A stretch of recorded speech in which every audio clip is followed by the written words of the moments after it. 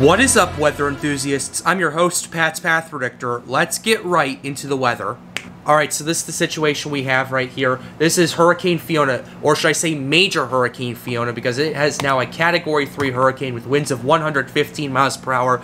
The Pat's Path Predictor channel has issued a code red for the Turks and Caicos. I repeat, yes, this is our first ever code red for the Turks and Caicos, as this is now a major hurricane and the eyeball is impacting that area right now. So we're going to have to keep an eye on it for the next several hours. Maximum sustained winds are 115. Hurricane force winds still extend 30 miles from the center. Tropical storm force winds now extend 150 miles from the center. It was 140, now 150. Pressure has dropped to 961 millibars right here.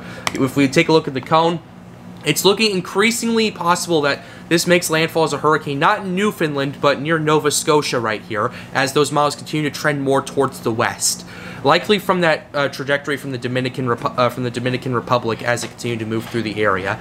So, yeah, that's what we're looking at right now. We have hurricane warning for the Turks and Caicos. Bermuda could be under a hurricane warning pretty soon, actually, because there is a chance that this thing could get hurricane force winds or even the eyeball of the system. But we'll have to pay attention to it as time continues to progress. Tropical storm warning for parts of the Bahamas. Global sea temperatures. This is what's fueling this hurricane right here. The global sea temperatures. Okay, this is an updated map right there. So this we have right now where it's at is in 29 plus degrees Celsius water right there, which is around 84 to 85 degrees Fahrenheit. It's going to be moving towards the Bermuda and then towards Nova Scotia, where we have waters not even at 60 degrees in some areas right there. So, yeah, that's what we're looking at. The deep layer wind shear. The wind shear, where it is right now, it's been overcoming it for the last many days right there. But what we need to pay attention to in the next few weeks, not in the next few weeks, in the next week or so, is the wind shear in the Caribbean Sea and Gulf of Mexico, because of a video that's going to be coming out in half an hour after this one. So stay tuned for that one. Now we're going to go ahead and take a look at track models and the intensity. Track models have this either making landfall in Nova Scotia, some have it in Newfoundland, others have it making landfall near Labrador right there. So that's what we're taking a look at. This is like 5 days out, so things can change in an instant right there. Intensity models, we have several models having this going up to Category 4 strength, some close to Cat 5, but I don't think that's ever going to happen. So yeah, I think my estimate of 110 to 125 is going to stay the same. So that's where we're at right now. So Fiona's the first major hurricane of the season, folks, and we could see another one coming up pretty soon, but that's in a separate video. For now, let's go ahead and take a look at the HMON, HWRF, and GFS real quick. And this is it right here. This is what we're looking at. The HMON has this moving off, continuing to strengthen a bit. The pressure drops to 938 millibars as it approaches Bermuda right here. Now down to 933. And then it continues right here. Bermuda's right here. The HMON actually has us moving a little bit more to the west right here. So we could see more of a tropical storm force winds according to the HMON right there as this continues to move through. And then the pressure continues dropping to 920 millibars, 918 millibars before making landfall in Newfoundland as either a hurricane or extratropical cyclone right here.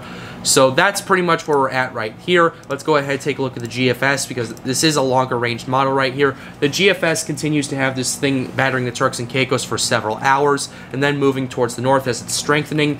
Then it approaches Bermuda and yeah, I don't see Bermuda on here, so I think it moves to the west of Bermuda right here. And then it moves into Canada right here, first Nova Scotia, and then the mainland right here.